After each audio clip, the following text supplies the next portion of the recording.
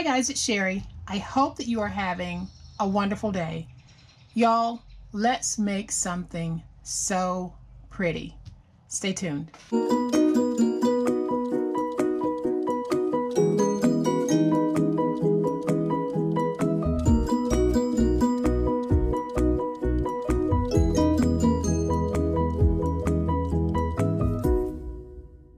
So for those of you who are just watching this video and you haven't committed to subscribing, y'all know what? I would love to have you as a part of my online family. If you are looking for a way to increase your knowledge of paper crafting, learn the basics and the fundamentals, this is the channel for you. So go ahead and subscribe. Like I said, I'd love to have you. Let's get started on today's awesomely pretty craft. And here it is. I made this style several months ago, and it's a roll top bag, and it is absolutely gorgeous. I thought I would bring it back because it makes the perfect bag for a Mother's Day gift or some Mother's Day treats, or a birthday bag or a thank you bag, because as you can see, I've got thank you very much on here. This is actually an anytime bag, because you know what? If you change these papers to a more masculine paper, you can fill it with all types of goodies for him. This doesn't necessarily have to be a feminine bag, but that's what I'm making it today. So let's get started on making it, and you're going to see just how awesomely easy it is to make this bag. So guys, I'm going to apologize up front because you're probably going to hear my neighbor who has decided right now to cut down some trees in his backyard. And unfortunately, he is my next door neighbor, so you might hear that buzzing going on in the background. So the paper that we are going to work with today is from Graphic 45's Flutter collection, and this is called Glorious, and I'm just going to hold it up in case you want to do an online search of this.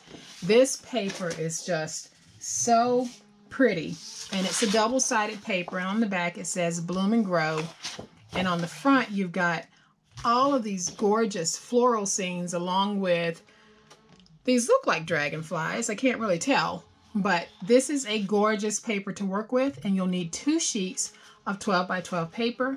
Then I have a piece of 4 by 6 acetate. Then I have my template chipboard that is 4 by 5.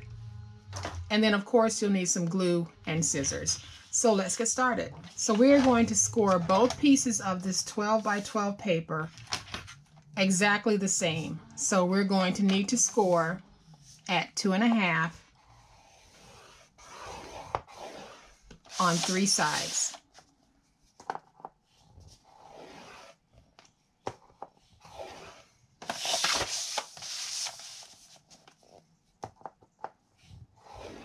All right, so then we'll turn it to the side where we did not make a score, and we are going to score at 1/2 inch,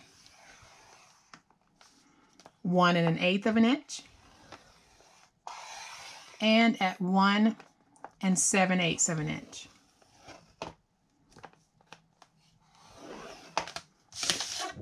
And let's do that on both pieces of our paper. Okay, then we can fold and burnish all of our scores.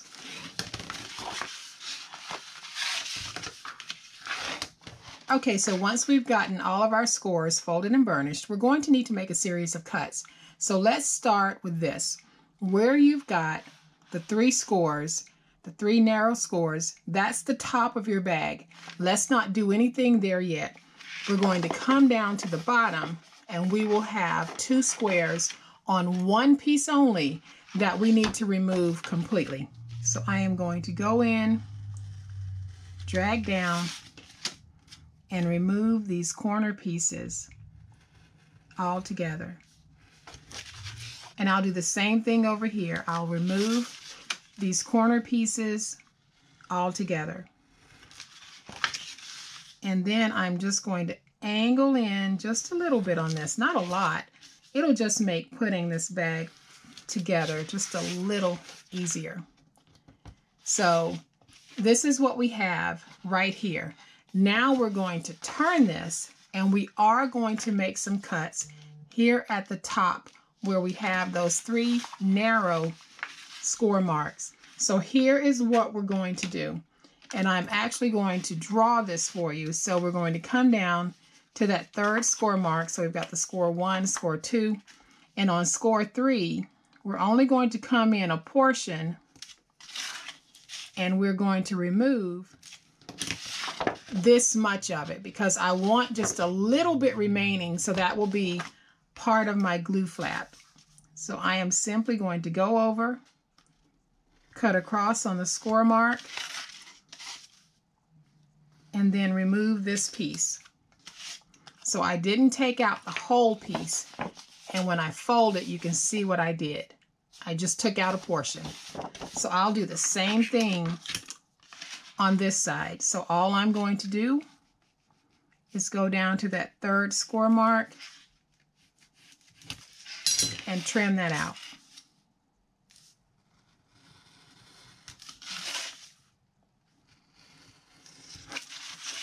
And so what I'm left with is something that looks like this if you folded those flaps in. So this is one portion of our bag. Okay, so then we're going to have our second piece. And again, we'll have those 3 small narrows at the top. Leave those alone. We don't need to do any cutting to those at all. We're going to come down to the bottom where originally we removed this entire square pieces on the end. We're not going to do that this time. All we want to do is with this facing you, we're simply going to cut out, and I need to bring this to my face. So with your paper facing you, you've got the 3 scores at the top. It's facing you like this. We're going to make our cuts in this direction, and we'll only make 2 cuts, one over here, one over here.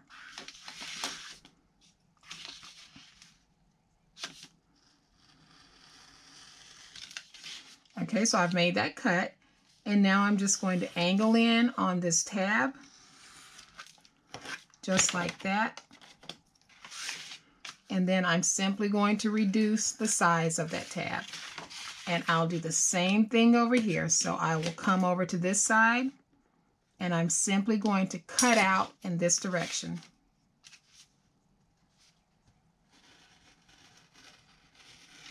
And now I'll angle in.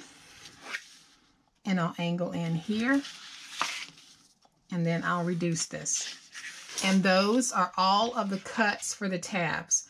Now that we have it like this piece here where you made the cuts only at the bottom, this is the front of your bag. So what we need to do now, if you want an acetate window in your bag, we need to go ahead and place down our 4x5 piece of chipboard, and I use chipboard as my templates. I have a Cricut, and I can cut these out on my Cricut Maker, but I know that not everyone has that, so we are going to use a nice little cheater method to be able to get that same pretty look. So using a piece of 4x5 chipboard, I am simply going to take this and center it in the body of my bag. And I need to hold this up so that I can see where my side and my center points are. And I'll try to be even, but I'm not going to stress out if it's not. And then once I have it in position, I'm going to flip this over and just smooth that down to get it nice and stuck. And now I'll use my finger blade just to trim out my template. And this is just an easy way to get a window. You can cut your chipboard down to a variety of sizes to get any size window that you want. So when I remove it, I'm left with this. So now I can bring in my piece of 4x6 acetate and my Reptile glue, and I am just going to place my glue along the edges of my acetate. And then once I have my glue on here, I'll take this and just stick it down. And then I'll use my paper towel initially, and I just like to take my glue and push it out towards the edge, away from the actual opening of the window.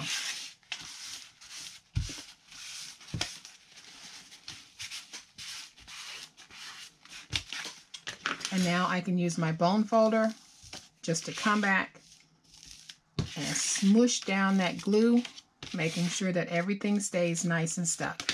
And now you can see that I have a really pretty acetate window on this pretty bag. So to put our bag together, we need to take this part that has these two tabs, and then we need to take this piece where we actually remove the bottom tabs, and we're simply going to place it down just like that. So to do this, I am going to place glue on this piece,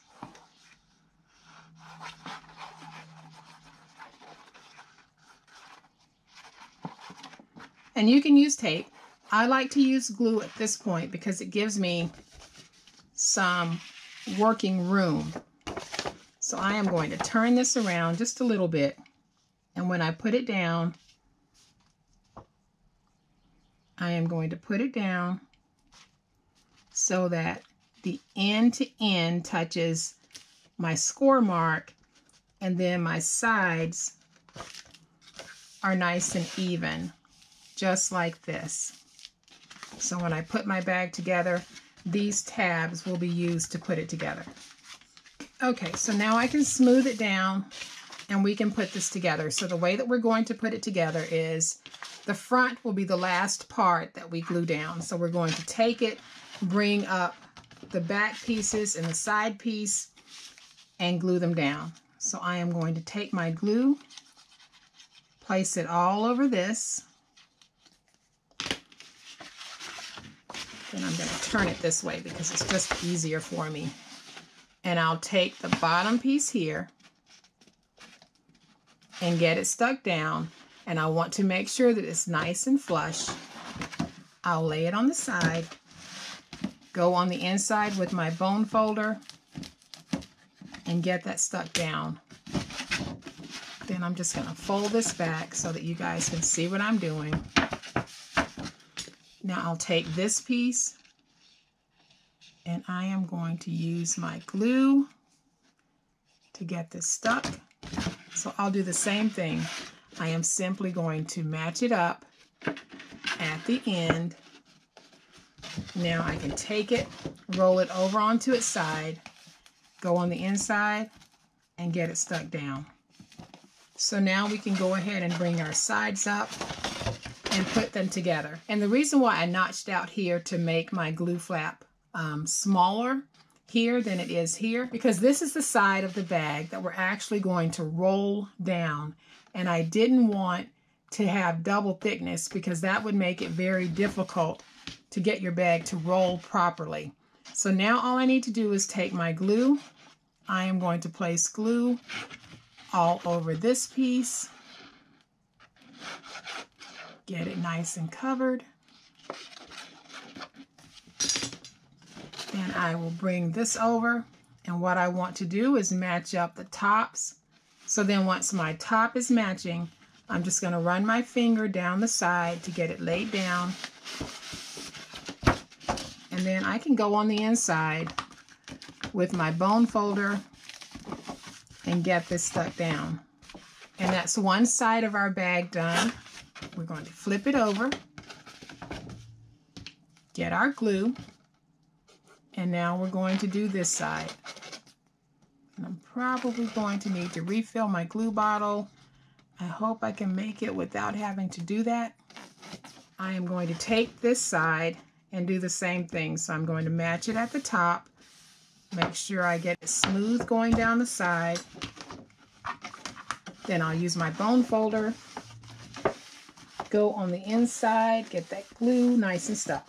Okay, so our bag is put together, and I think it's beautiful just as it is. So we're going to stand it up, pinch in our sides, and because we created the score marks, we can now fold over and create that roll top look.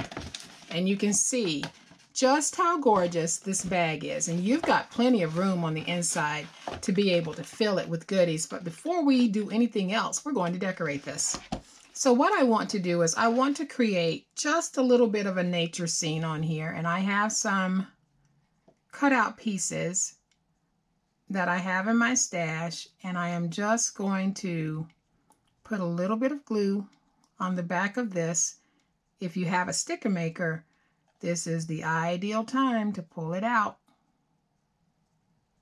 And then you don't have to worry about trying to get glue on all of those little pieces. So I'm going to take that piece and then I'll just pat it down because I don't want that glue oozing out. And then I have this gorgeous little bird, and I am going to put him right there. So I'm putting some glue on the back of this bird, and I am going to take the bird and just position him right there.